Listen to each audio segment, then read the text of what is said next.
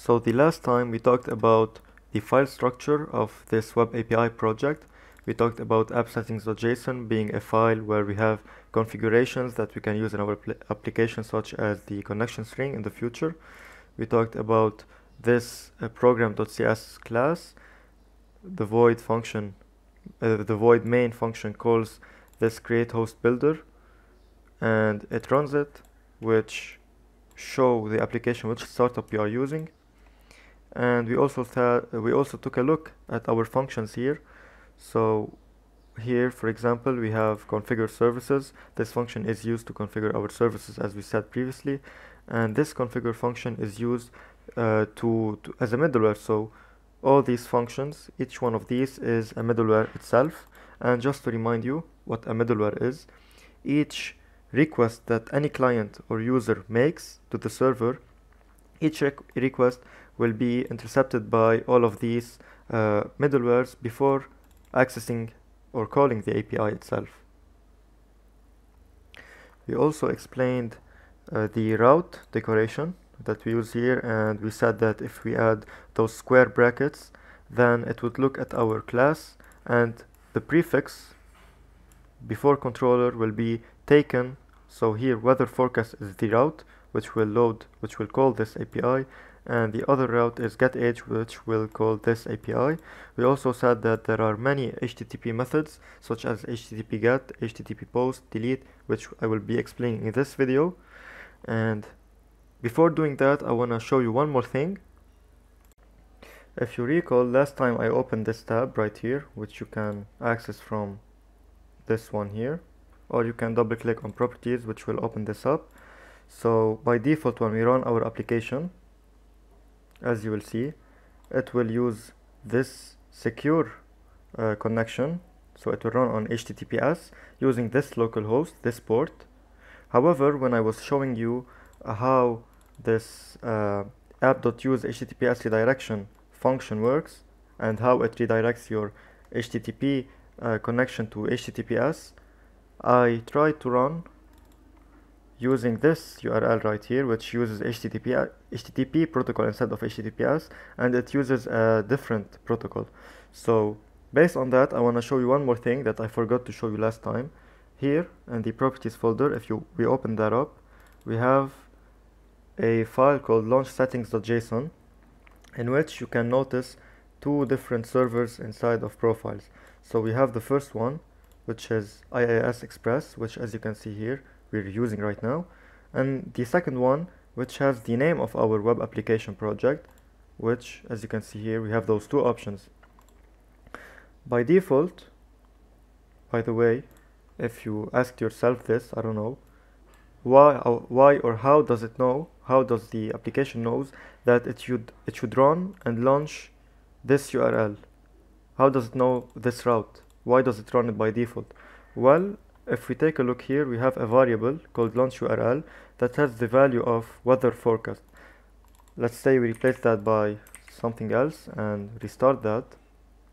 As you have noticed, now the launch URL is different than the previous one because we changed that here.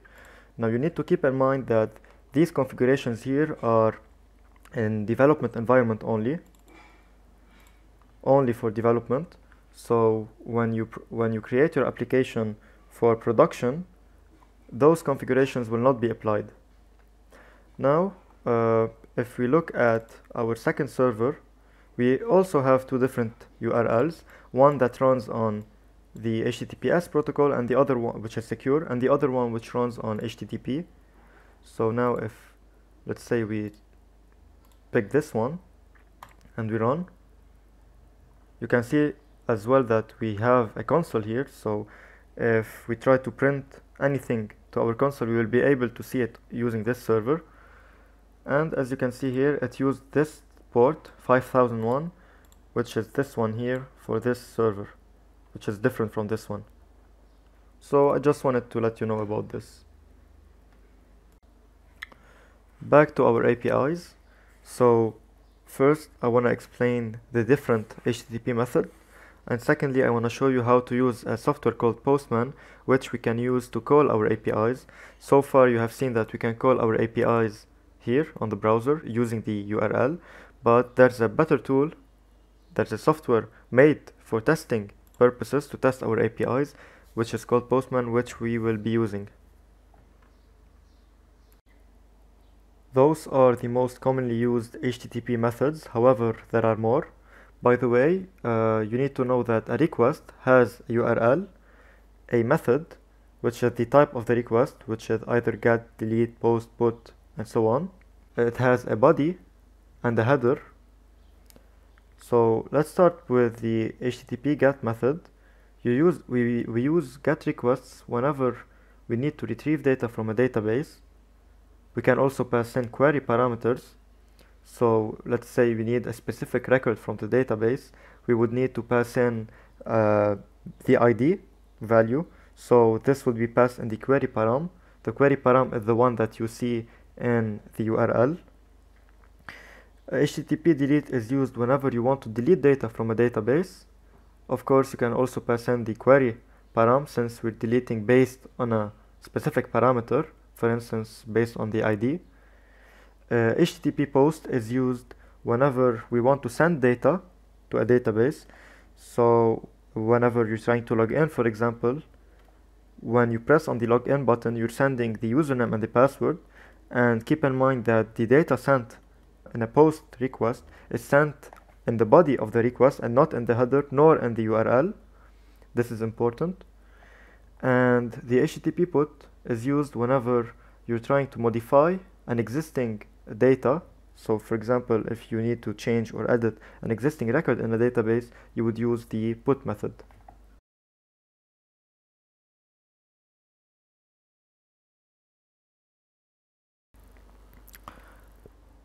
You can install Postman from their official website. This is the software that I was talking about and we're going to be using. So I already have it here. So let's go ahead and start using it. If you recall, here, when we start our application, this is the URL that we are using. I'm going to grab this one and I'm going to call it from Postman this time, not from my browser. So here, I'm going to paste this. And as we have talked earlier about the methods of the request, this is a GET request. It's retrieving data. Now obviously we're not retrieving data from a server, we're just showing a small example. We're not using a database yet. We're gonna be using a database in the third episode, so keep watching. Now if we send this request, as you can see, it has responded with John Doe. And if you look here, the status is 200, which means that it's successful. There are many different types of status codes.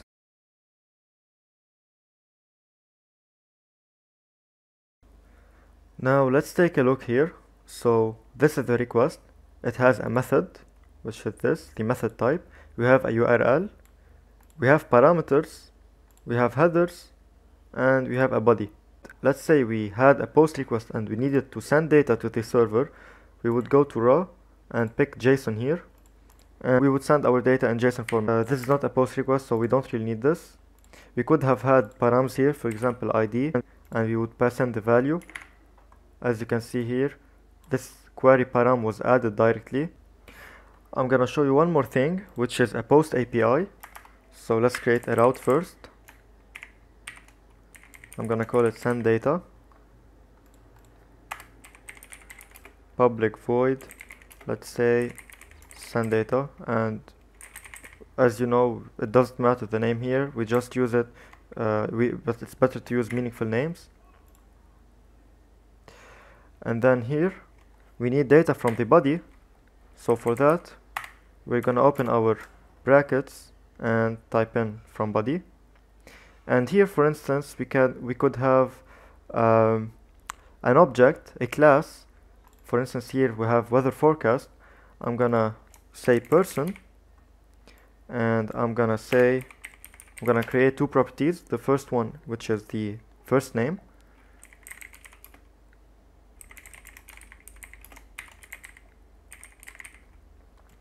and the second one, which is gonna be the last name. And here I'm gonna say person p. So now this API will search in the body of the request, because as I told you, when we send data in a post request, we do it inside the body of the request and not the header. And here what we could do is, for instance, let's say console.writeLine p.firstName plus p.lastName. Now let's run our application. And in Postman, if you take a look here, we have our controller route, which is the main one here. And then we have our API route here, which is send data. So / send data. This is a post request, so we need to change this get to post. And now here we need a body. Let's go to raw. Let's pick JSON. And here, let's say first name. I'm gonna go with John. Let's go with last name. Doe. Now if we send this, if we open the console, as you can see, it printed John Doe successfully. So everything is working, everything is as it should be. And we can also take a look here, we have status 200, which means that the request was successful. This was it for this video. If it was helpful, please leave a like, subscribe, and in the next one we're gonna create our database, use Entity Framework, and yeah, start getting data from the database and posting it to the database as well.